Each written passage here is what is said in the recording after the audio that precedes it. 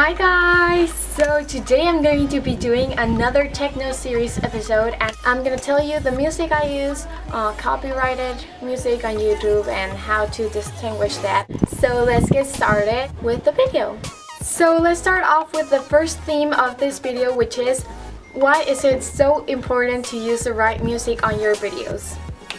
If you use copyrighted music, you can get access on your channel. Like if you get 3 access, your channel can be deleted. So you don't want that because you can lose everything. So you have to use the right music. Using copyrighted music can make your videos that people won't be able to see it in devices like in iPhones or an iPad or something like that. You won't be able to see it just on the computer. So that's not that cool. That's the bad thing about using music with copyright. Your video can be taken down by YouTube if the owner of the music decides to. Using the right music in your video is super important. You can make your video give a different impression of what you want it to look like. This is an example.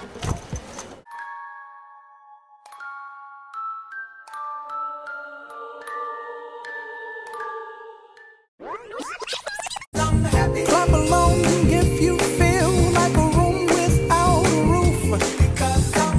Clap along. Like music can make your video like give it a good environment and make people like want to stay. Give it a good vibe, you know? So the next part of our video is how to know if your video or song has copyright. Yeah. To know if your video has copyright, you just go to Video Manager and then you go to Copyright Notices. And there you'll be able to see all of the videos that you have copyright on, and you can check which song is the copyrighted detected on, and you can actually sometimes like take the song off, leave your video the way it is, but just it won't have that song there. A lot of networks ask you to delete all of the videos that have copyrighted issues, so sometimes it's better to even take them down than to have more views on that video. What I do normally is private those videos. I have like 4 privated videos because of copyright, and that really sucks because you work really hard on your videos and then you just have to private them. But that's why I recommend not using music that's gonna have copyright.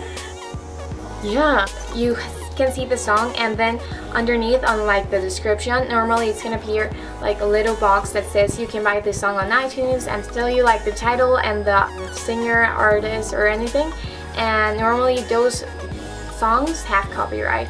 I can assure you that that's 100% secure, but most of the time when it doesn't have that thing, it means that it doesn't have copyright. The last part of the video, and I'm gonna tell you what I do to not get copyright on my videos. Let's get on to that section of the video. So normally if you put a song like popular song on your video, but you only leave it for 30 seconds, like for example at the beginning of your video or at the end, or during the video you change like 30 seconds, 30 seconds, 30 seconds, blah, blah, blah, and you change the song, and it normally doesn't matter, like it doesn't detect, YouTube doesn't detect those songs. If you really like a song, like let's say you really like We Can't Stop by Miley Cyrus, I don't know, then you should definitely use like a remix or a mashup or something that includes that song, but it's not like the original song, and normally YouTube doesn't detect remixes or stuff like that. For the third thing in this section, I'm gonna tell you the channels that normally upload really cool music and do not have copyright. For the backgrounds that I use, World at Large by Dan, and this is the song that you're gonna hear right now. I also use Wallpaper by Kevin MacLeod. Sorry if I pronounced the name wrong, but I think Tyler Oakley uses this song on his videos as a background, and it's this song. Lastly, I use an ukulele upbeat song. I'm not that sure how this is called, but I use this song. I'm gonna put all of the names, I'm gonna list them down below. Some of them I'm gonna put the links. And don't use this song twice. You can use the whole song once, but then don't put it again. Okay, so those are some of the songs I use for my backgrounds, and now I'm gonna tell you the music that I normally use for my videos and like lookbooks and fashion videos and stuff like that. A really cool channel that makes remixes and stuff like that. I'm just gonna list them all.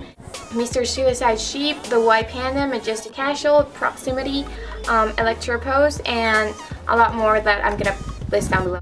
Okay guys, so those are the channels I use for finding music on YouTube, and it has free copyrighted issues. But even if you use those channels, check the tip that I said that you must be sure that it doesn't have the on iTunes and stuff like that.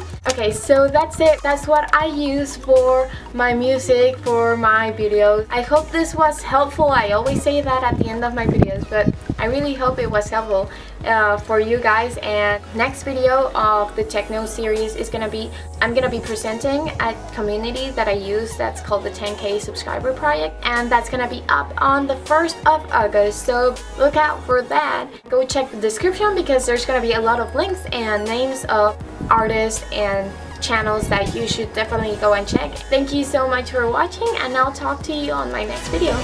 Bye! I wipe my brow and I sweat my rust, breathing in the chemicals. I'm breaking in and shaping up, then checking out on the prison bus.